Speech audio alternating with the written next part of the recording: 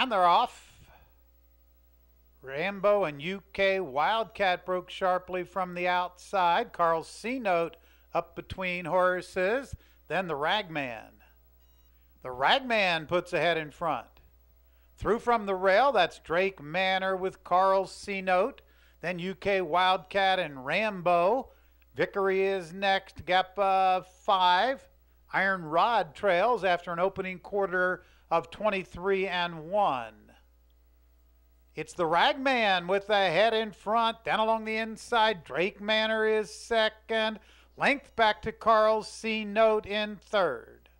From between horses, Vickery is fourth. Rambo on the extreme outside gains ground.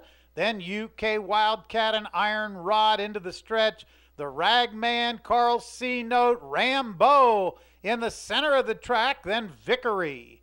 But it's still the Ragman in front. Has it by a half length over Carl C-Note, who's gaining.